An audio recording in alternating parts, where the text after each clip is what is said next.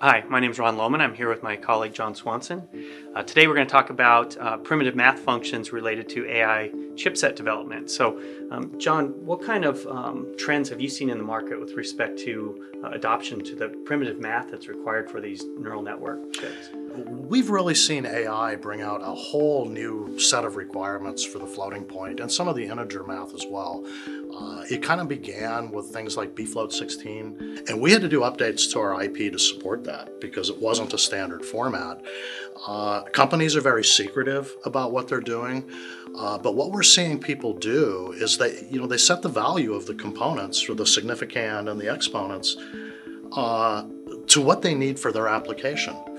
And a very simple example of that is you want to recognize color. Okay, I can tell red from blue, but if I want to tell shades of blue, then I need more precision. And more precision, of course, takes more area, which makes the silicon more expensive. You mentioned bfloat 16, so there's been a lot of discussion of that maybe being adopted as a de facto standard. Are you seeing that across the board? Again, people do what they need to do to get the job done, and they really don't care about standards. It's application, processing the sense data, the sound data, whatever kind of data is coming in, and depending on the level of precision you need is how you would tune it. And maybe a good example of why we've gone the way we've done is all of these things can be built of low-level components. Right. Historically, mathematical components are big fused things, right? They're incredibly accurate, but somewhat large. If you don't need that accuracy, you had no way to tune it down. And one of the things we've done is we give our customers the ability to control their accuracy and quickly run C simulations to make sure it will meet their requirements. Okay, so one of the math functions that we talk to our embedded vision processor guys about is DotProduct.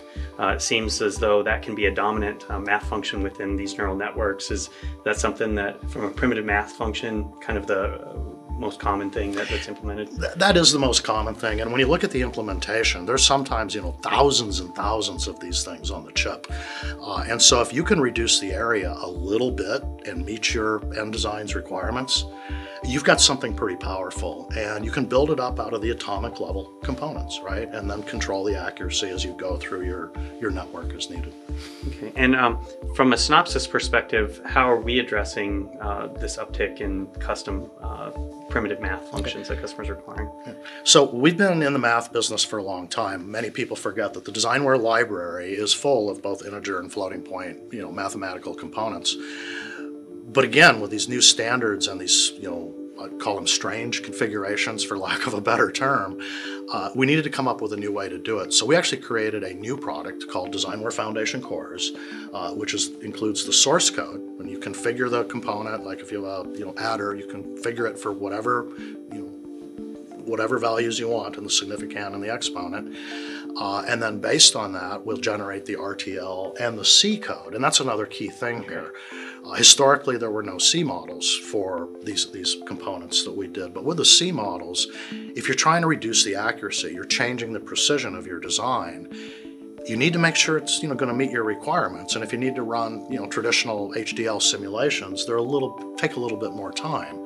So we generate bit accurate C models that let customers quickly run verification. We generate the test benches and all the things they need to use it as part of the product. So one of the things that we may have talked about before is some of the basic math functions that Tensorflow supports. Obviously, Tensorflow is one of the most popular frameworks out there for AI model development. Does our solution support those functions? One of the projects that we actually have ongoing right now is going through the list of tensor functions, because it's quite a long list, and figuring out which ones are actually being used the most, and then which ones should be implemented in hardware. And then the next step is to do a benchmark of building it up from the atomic components, fully accurate, and then are there other optimizations you can do to kind of maintain that accuracy, but reduce the area and get it to run faster. It's all about reducing the area, getting things to run faster, and giving customers the flexibility they need to implement their designs. So you've talked about sometimes thousands of instantiations for these things. Some of these AI chipsets, specifically in the data center, are highly die limited, meaning they're just filled with processing capabilities. So are you doing optimizations, I assume, for the area to fit more of that processing on chip?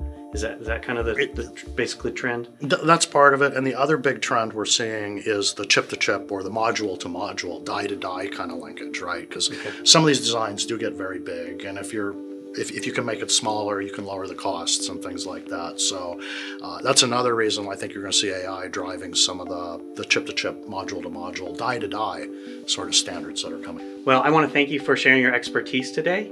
It's been really enlightening learning about the primitive math and what's out there from a hardware perspective and how Synopsys addresses it. If you want to know more, go to synopsys.com.